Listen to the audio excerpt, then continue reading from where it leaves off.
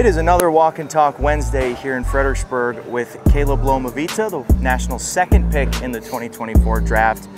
Caleb, what's pro ball been like for you so far? Exciting, man. I get to play baseball and get paid for it now. I mean, I don't have to worry about school. Cal Berkeley was a hard school, so it took a lot of space in my mind. But now I get to focus on baseball and I get to enjoy it every day.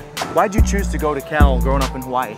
I got to take a visit there. I enjoyed the team that was currently there. I enjoyed the coaches and overall the facilities, everything it just fit perfectly, and I knew I would strive there. You learned catching there. Tell me about the transition to you becoming a full-time catcher. It was hard, frustrating. I mean, catchers get no love, and you learn how to become an unsung hero when you get behind the plate, and it was a tough position to learn, and I'm glad that I did it in college and not in pro ball. Yeah, what was that conversation like? They just came up to you and said, Caleb, we want you to do this full time? So they were in need of a catching position, and I kind of stepped up. I was hitting pretty well, and I took it day by day, and pieces fell into place, and things just happened. I hear you've got a little bit of a side hustle, little barber, Caleb? Yeah.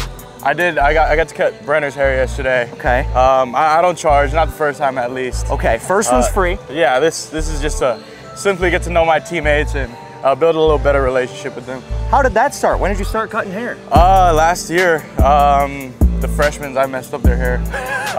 But I think I got really good at it. You guys will see it today. Brenner's hair, he looks pretty good. I saw him in the clubhouse looking fresh. Yeah. What's Caleb like away from the field? What are you doing when you're not playing baseball? I'm still trying to figure it out. In pro ball, I've been bedridden. Okay. I don't know what to do myself.